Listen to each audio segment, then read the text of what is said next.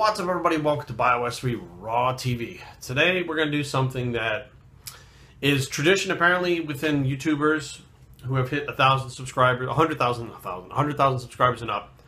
And it's the unboxing of the YouTube Silver Play Button. It's a plaque that you get when you hit 100,000 subscribers.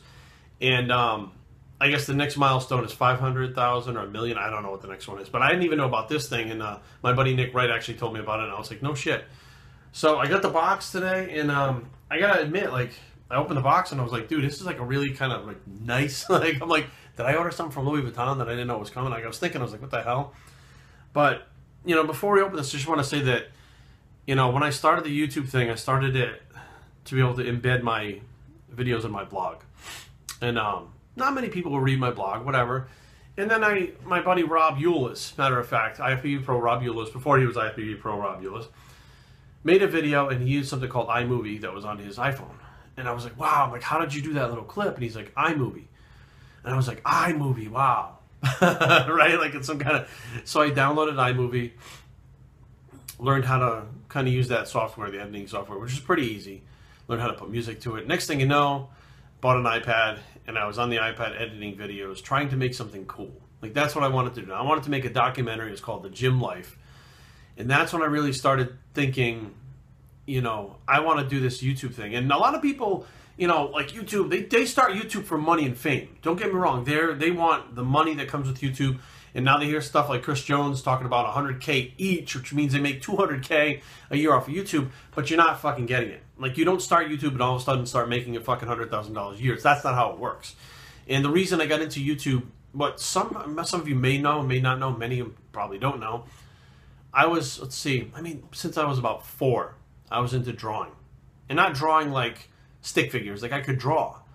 And as I got a little bit older in high school, I could draw, I could paint, I could sculpt, I could do all these different things. I could do different transfers and stuff like silk screens. I was learning how to do all this stuff, and I was so good at it by the time I was a senior in high school. I had already gone through all the art classes. They actually made a specific class just for me. I was the only one in the class. And they had no place to put me, so they put me in like the 11th graders over in the corner by myself with my own curriculum. And I decided I was going to go to the Art Institute of Fort Lauderdale for advertising design. I wanted to draw. That's what I wanted to do after I graduated high school. Now, by age 11,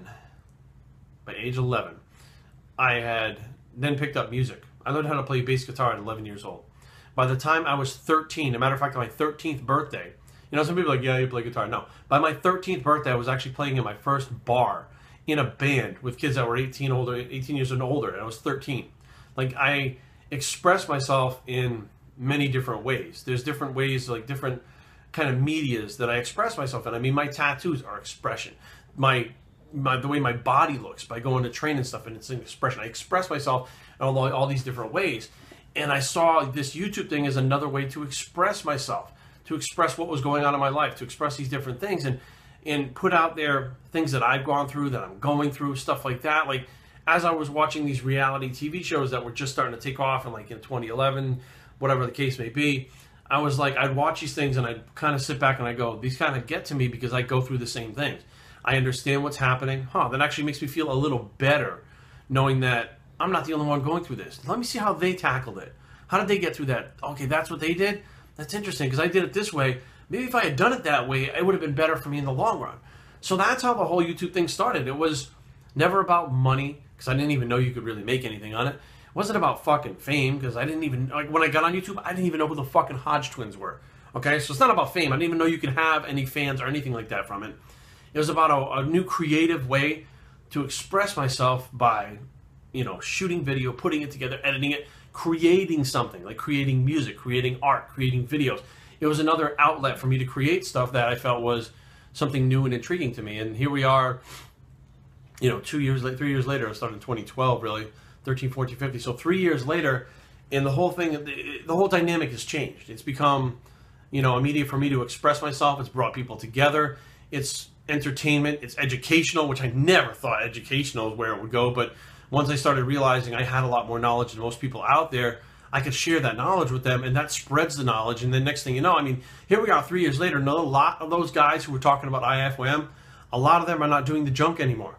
A lot of those guys that were doing super high volume shit are now doing low volume. The stuff that I was talking about, preaching about, and talking about the actual science behind, even some of the bro science behind, 3 years later and coming full circle, some of those people are actually starting to do it going, huh, this works better. So, I like to think that I had a little part in that, in pushing things that were against the norm and against the tide. In, it's coming full circle and people are starting to get it now. And that is more rewarding than any dollar sign could ever be. But this is already a 5-minute video. So without further ado, the box. We unboxed the box. And it's got this little foam thing in here because apparently this thing might be breakable, I guess. I don't know. So get rid of this foam thing. And it comes with this certificate from the CEO, Susan, that's a name, Wojcicki, Wojcicki, okay. It says, you've just done something very few YouTubers accomplished. You have an astonishing 100,000 people subscribe to your channel. I can't read, obviously. We know numbers on YouTube can get really big, but we hope that you don't lose sight of the reality behind the 6-digit milestone. Each and every person who has subscribed to your channel was touched by what you did. They were inspired or challenged or entertained. That's interesting because that's exactly what it's set up to be. You made it to this milestone with hard work, perseverance, and chances are a healthy sense of humor. So there must be a formula to how to do this that I didn't know about. What you've accomplished can't be taken away from you, which is true. This moment right now can never be taken away from me. And we'd like to recognize you and all your hard work in this silver play button, a small token of our esteem and respect. We know you don't do this for rewards. You do this because you have a drive to create and share. What the fuck? That's what I just said. I swear to God I hadn't read this thing before. I didn't even look at it. And because you found the audience who cares. Believe us when we say that we can't wait to see what you do next. 1 million subscribers may seem a long way off right now, but they're closer than you think. We're rooting for you. Congratulations, Susan Wojcicki from CEO of YouTube. And here is the silver play button. I think I'm going to hang this on the wall, like right behind me, so it'll be in the view. The play button, and on the bottom, Bios3 training. Ain't that a bitch? Ain't that a bitch? The fucking little guy from Warren, Rhode Island, who never was supposed to become anything, who still really isn't that big of a deal, has 100,000 subscribers, is being get award fucking from YouTube, a silver play button that apparently they said not many people get. I don't know how many are out there, but I'm proud to be one of them. So I'm going to take this thing and hang it on the wall. This is actually one of the coolest things I'm sharing with you right now. This is actually one of the coolest things that has ever happened to me in my life.